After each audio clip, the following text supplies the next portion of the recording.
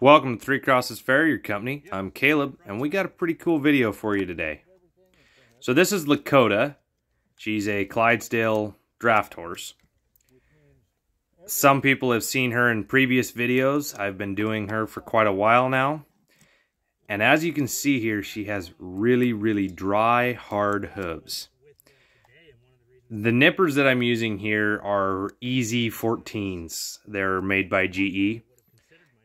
And I would not normally use these nippers on a draft horse. But unfortunately, the other day, my apprentice used my 15s, which is what I normally use, to pull shoes. So now I'm down a set of nippers. I have to have them sent off to be rebuilt. So at this point, I'm using my 14s, which I wouldn't normally use. The reason I use 15s is they have a longer handle and a little bit bigger head on them. But biggest thing is they have a longer handle, which gives me a little bit more leverage when trying to trim these really hard, big, dry hooves. The reason I'm not using my knife hardly at all here is because I don't know that I could physically peel this hoof out with my knife. That's how hard these hooves are. That's why I'm using my nippers, is they can actually cut through and get down to where I should be and exfoliate that sole. And you can see those big cracks running through the bottom of the sole, that it needs to be exfoliated, but it is definitely dry and hard.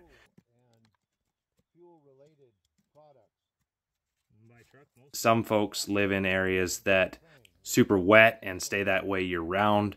We live in an area where it starts out super wet and goes super dry super fast. It'll happen over a week. So it does not take long for the hooves to get this way. Most of the time I recommend that people overflow their water trough. At least get some moisture for those horses to stand in. I have found that the best way is to stick a sprinkler wherever your horses are eating, or if they come to a certain place every day. Run it for a half hour in the morning or the evening, so when they come in, they will stand in the water. And this is fairly natural for a horse. In the wild, horses will go to water once a day and they will get their feet wet because they actually have to get down into the water in most cases. So it's natural for a horse to need some moisture in those hooves.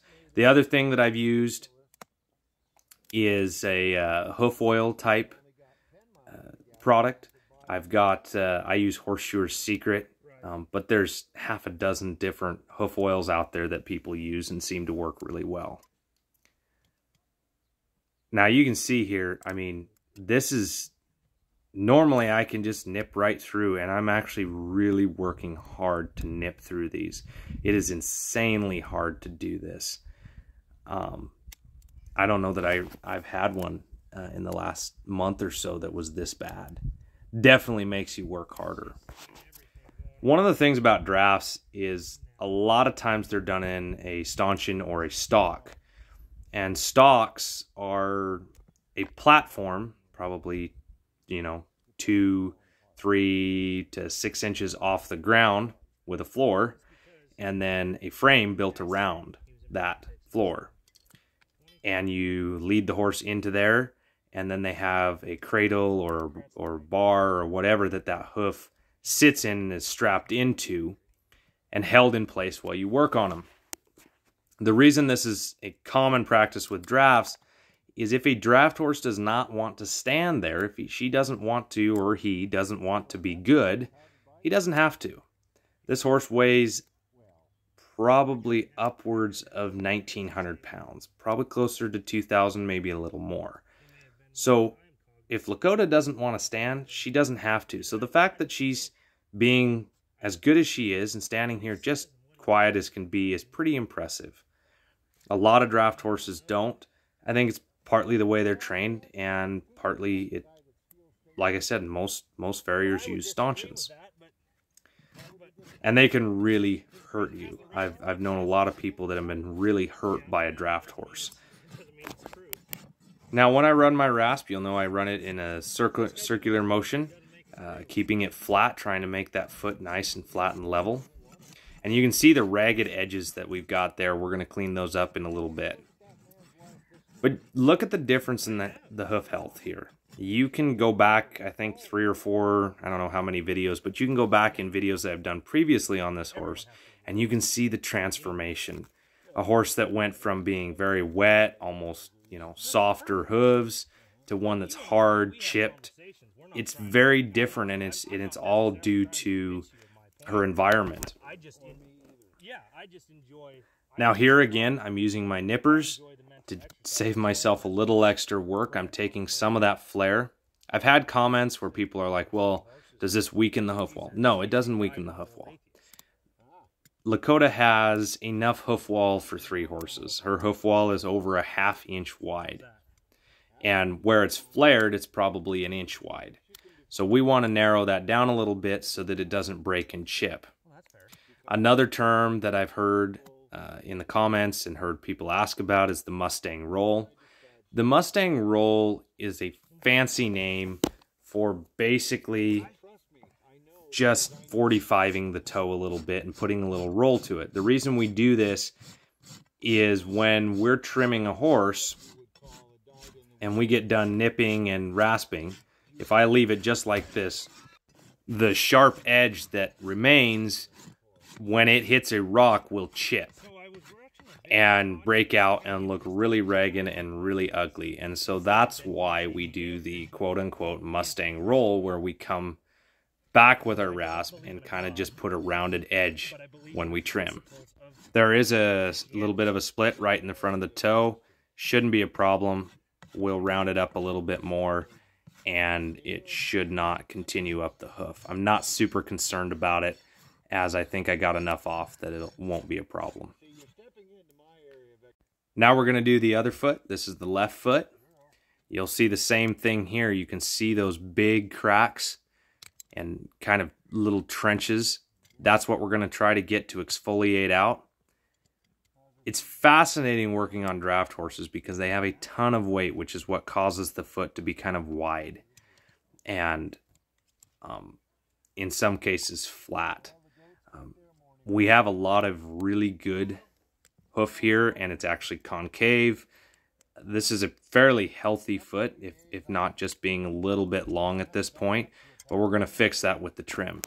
Again, I want to clean out those commissures. I don't want to leave them in there. I don't want them to trap dirt and bacteria underneath those flaps. Same thing with the false sole here. If you leave it in there, as dry as it is, probably not a huge deal, but the minute it gets wet, it's going to trap bacteria and whatever else she's walking through. And you can see that some of it's just ready to peel right out.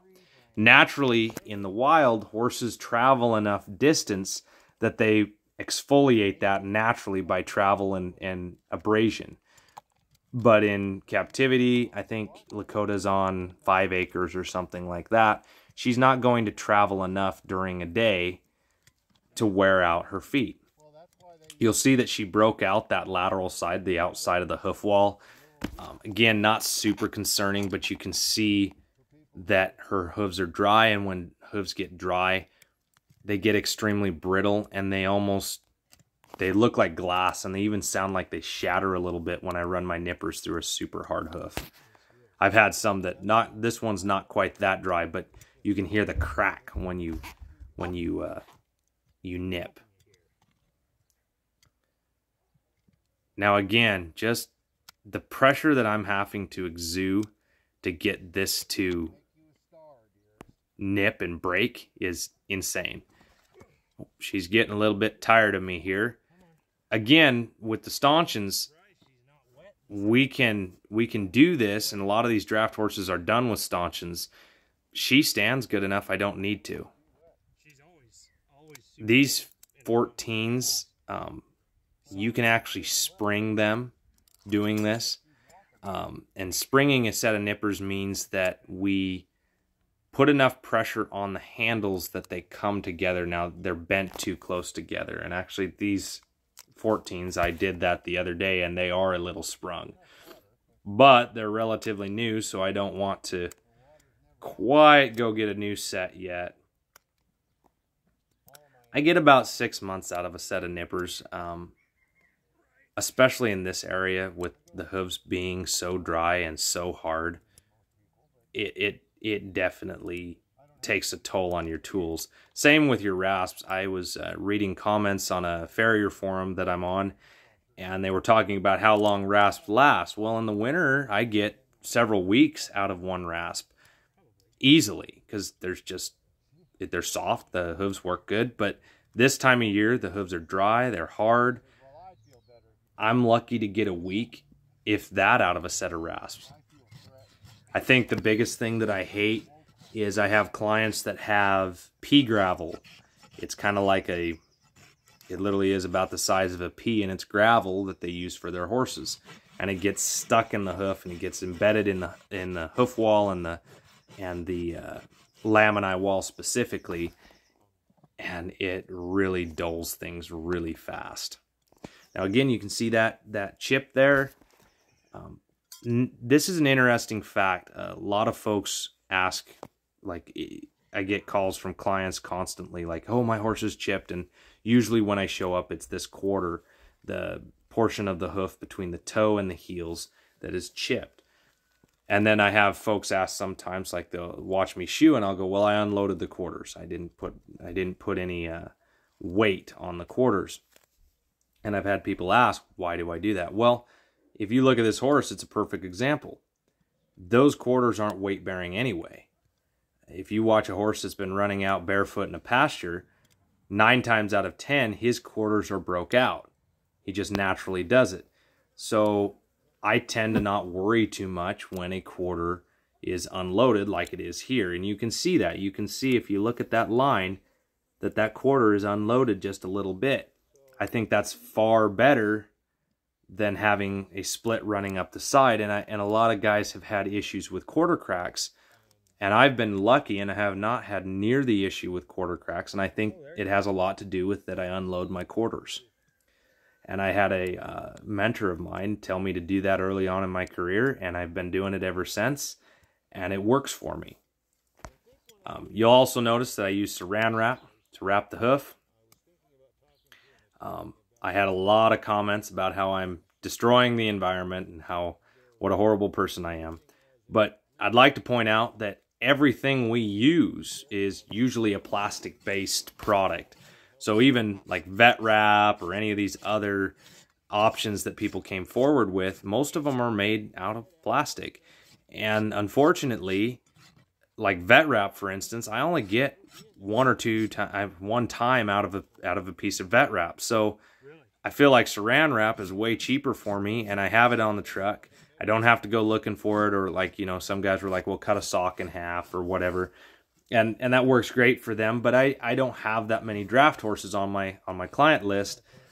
So I would do that. I'd cut a sock in half and I'd put it in the trailer, and 8 weeks from now I'm going to be looking for it and not being able to find it, and I'll end up using something else anyway. So for my opinion, this works really well for me. I don't think it's that wasteful.